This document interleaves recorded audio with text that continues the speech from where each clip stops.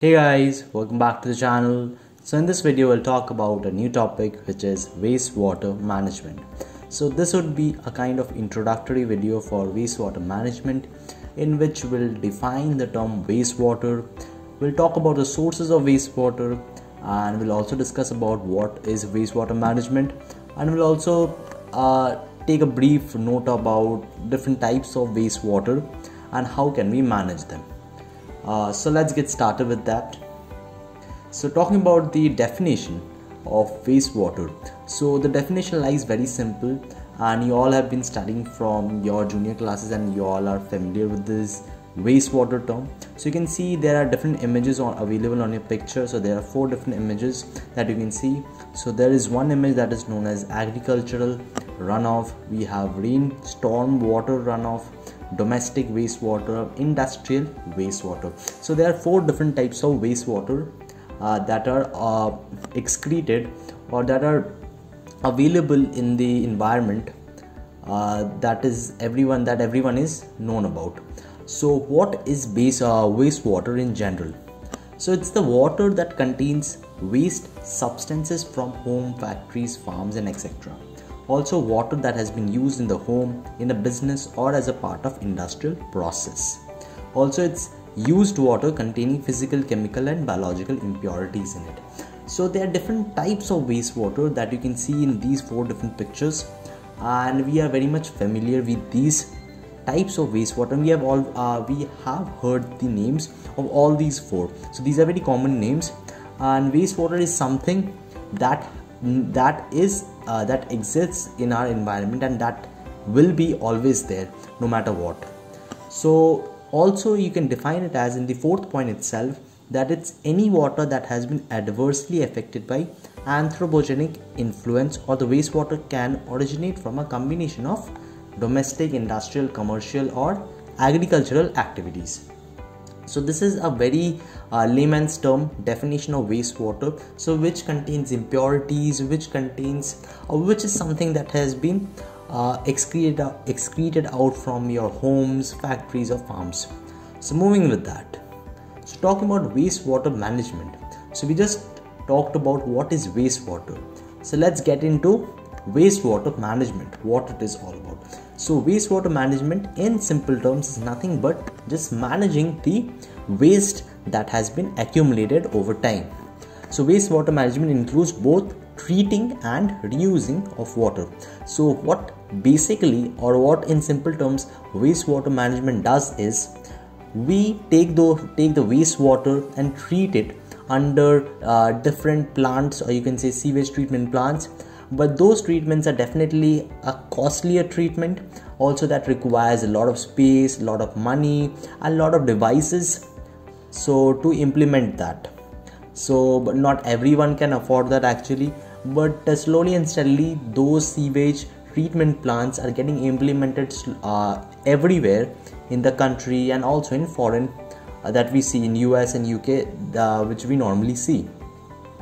So this particular this particular wastewater gets treated in these plants, and after the treatment we get a water or somewhat a purified form of water which can be reused in our day-to-day lives.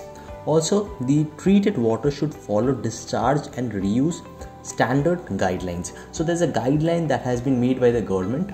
So for that a sewage treatment plant has been implemented in various areas, and after the treatment that water should tick all the boxes of the guidelines so that it's pretty much safe for use. Also it can be used for human consumption, agricultural activities, industrial purposes or discharge into surface water bodies. So it's also written here that it can be used for human consumption. So for human consumption it should be impurity free, it should be purified to a level that it does not harm the human being. So the purification must take place at a very high and a large scale so that it's available for human consumption. So the trees after the sewage treatment plant, there are other filtration method or treatment method that goes that the wastewater goes through so that it's available for drinking. Also it must be clean enough so that it can be used by people for drinking and washing, and by industry for commercial purposes. And it is also must be clean enough to release into ocean, lakes, rivers after it has been used. So it can be also used for releasing the rest amount of water after treatment that could be released into the water bodies. So that the ocean or the water bodies don't get polluted with the wastewater, with the raw wastewater. Instead, it gets treated with the purified or treated wastewater, so that it does not harm marine or sea bodies. So moving with that, so talking about a difference between a very common difference of pollutant versus contaminant. So pollutant is something, so when the concentration of a substance already present in a nature or of a substance increase to undesirable proportion causes danger to human. So pollutant, as we know, we are very familiar with this term also. So there are different types of pollutant that is already present in the air that we breathe in, so which we hardly can do about anything. So we generally use face mask, another face shield, or different sorts of covering our face with something, so that we don't inhale that air.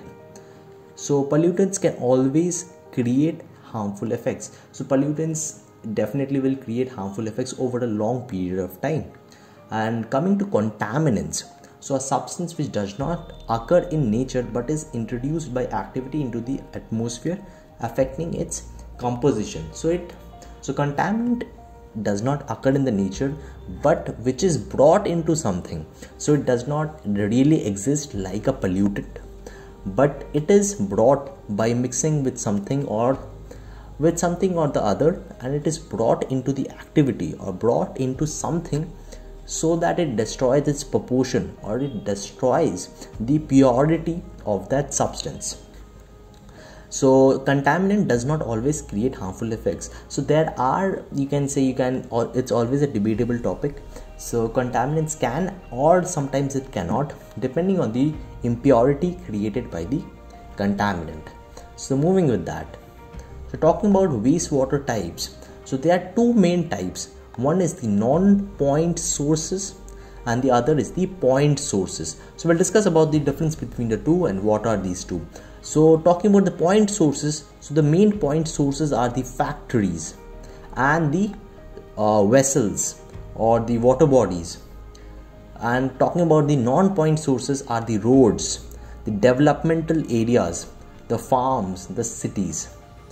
So these are two different types of wastewater, or two different types of area or sources, you can say, sources of wastewater that gets accumulated every now and then. So one is the point and other is the non-point. So with that, moving to the difference between the two. So what is point and what is non-point source of pollution? So talking about point source pollution, it is also represented as PSP. Non-point source pollution is given as NPS. So talking about point source pollution, so it is easy to monitor. Above and below discharge and dilution rates can be calculated. So the dilution rate or the contaminant rate added to something can be calculated. Also, it's relatively easy to control because the type of contaminants and location of discharge are not known. So it's comparatively easy to control because of the type of contaminant and location of discharge is known. So there are two types, as you know, point sources. So one is the factory and the other is the agricultural discharge, you can say, or the water bodies. So there are two different types of point sources. And talking about non-point sources, you can see the roads, the city waste and everything. So for point sources, it's kind of easy for calculation because we know that number of contaminants or the kind of contaminants it will go through.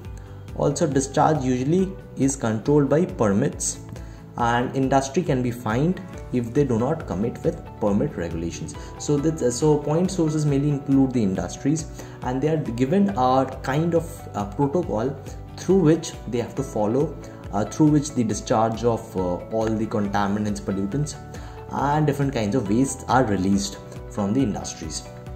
So talking about the non-point source pollution, so it's difficult to monitor and requires many stations this is because non-point source pollution is available or is caused in a larger area. It's caused in a huge amount of area. So there's no specified area for non-point source pollution, whereas point source pollution is pretty much confined to a small area, which we can say such as industries. So we know kind of contaminants and wastewater they release into the water bodies, and also about some of the you can say agricultural lands, the herbicides, the insecticides that are used in the lands. But non-point sources are remaining the agricultural lands and the industries. All the other sources are non-point source pollution. So the area is quite large, and obviously it's difficult to monitor them, and thereby many small diffuse sources from different locations, so it's difficult to control. So covering a large area and the kind of pollutants and the contaminants actually is not very much known, and the individual contributions are small, but cumulative effects can be significant. Yeah, this is a very valid point, which says individual contributions are small. So as individuals, we might contribute very little, or you can say it would be we are contributing which tends to zero. You can say we are contributing almost nothing. So individual contributions are really small, but the overall effect, or combining the effect of each individual over the large area, becomes a very thinkable and a very significant issue. So coming to the last one, which says that it's difficult to develop permit systems and difficult to enforce regulations. So some of it is difficult to develop permit systems because some of it is caused by nature. So there's no permit that works with nature, and most of it is caused by nature actually, and it's difficult to enforce regulations on them, and because it's the city people, and those set of rules cannot be applied to them. So these are the 2 points of differences between point source and non-point source of pollution. So with that, talking about the last part, which is the source of wastewater. So as you can see, there are 4 different types of wastewater that we all know about, which is domestic, industrial, agriculture, and rainstorm run water. So under domestic, we have washing, laundry, kitchen, toilets, septic tanks, schools, hospitals, offices, and small business activities. And under industrial, we have sugar factories, breweries, fertilizers, pearls, tanneries, yeast manufacturing. And under agriculture, we have the point source as well as the non-point source. So under point source, we have poultry waste, piggery waste, silage liquor, daily farmery waste, slaughtering waste. And under non-point source, we have the sediment runoffs, we have the nutrient runoffs. So non-point sources include the fields, the large fields that are available, whereas the point source include which are available in cities, in urban areas, or in a confined space.